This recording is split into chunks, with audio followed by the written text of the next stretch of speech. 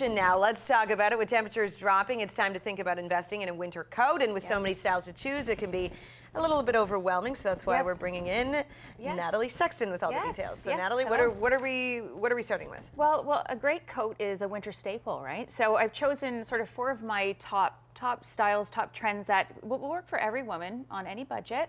Okay. So we're going to start off actually with plaid and houndstooth, which is a really big trend that we're seeing for the fall and winter season. So I actually have used myself as well in the mix this week to kind of show how easy it is to do this look. So with a plaid coat or houndstooth, it's great for a woman who has a neutral wardrobe. So if you have a lot of, black, gray, creams and that kind of stuff in your wardrobe, a plaid or houndstooth coat is a really fun piece to kind of add a little something special, right? So you can wear this to work and on the weekends as well. It'll look just as great with your dressy pieces as it will with your jeans and boots on the weekend. Okay, so next we're going to go to a camel coat, which I love. I think this is a really feminine, chic coat, and it's nice instead of your basic black pea coat, and it's a lot easier to keep clean than a white coat, right? So yes, definitely. So you can wear this. This will be the coat that you'll be grabbing out of your closet again and again, because this will work for for the office, for running errands, and for the weekends as well. So next we're going to go to a dress coat. So I love a dress coat. I think it's a beautiful piece to have in your wardrobe. You'll wear this for special occasions or even just for an evening out. I always like this in a bright color and with special details like gold buttons or a fur collar or a little bit of embellishment. And what I actually did with mine was I added a belt that I already have in my closet. So you can do that as well, just kind of add-ons and personalize the look. So this is definitely a must-have for every lady.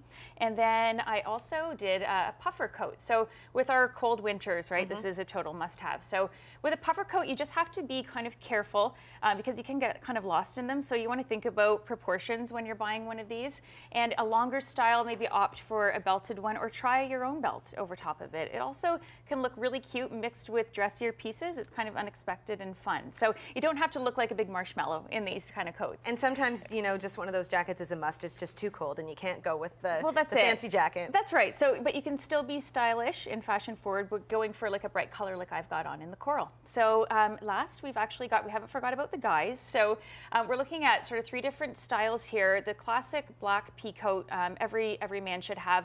And I would suggest when you're buying your coat, bring a blazer. If you wear a suit to work on a regular basis, it's always good to try the coat on with a blazer underneath to make sure that it fits well. And always, button up your coat, move around in it and see that it's comfortable. Again, with the down coat, like we're seeing on Joe Jonas, it's a must-have for men as well. I always like it for men in more of a classic, like a black or a navy.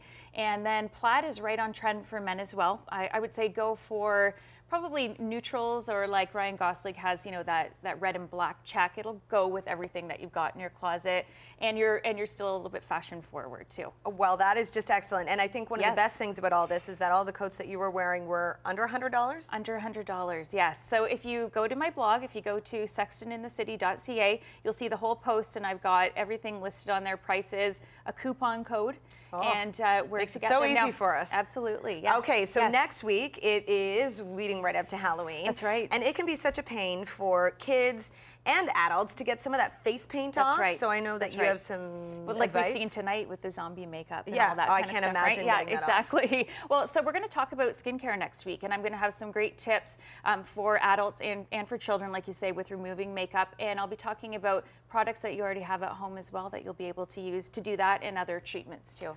Sounds fabulous. All right, thank you, Natalie. Thanks, As Kate. always, we'll take a short break.